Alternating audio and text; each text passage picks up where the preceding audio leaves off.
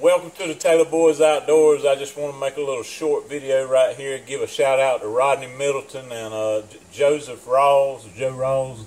I may be wrong on that name, but just for the idea here of making a jig for your frames. So basically you make two boxes, one just a little bit bigger than the other that your side rails will go in, and then you take and just to make this a short one now, just pop your glue on all the ends there, go back, pop all 10 tops or bottoms, whichever one you're working on, pop them in, come back with your nailer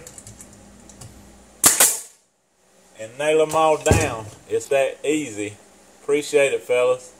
Good looking, and if you like the video, give me a thumbs up.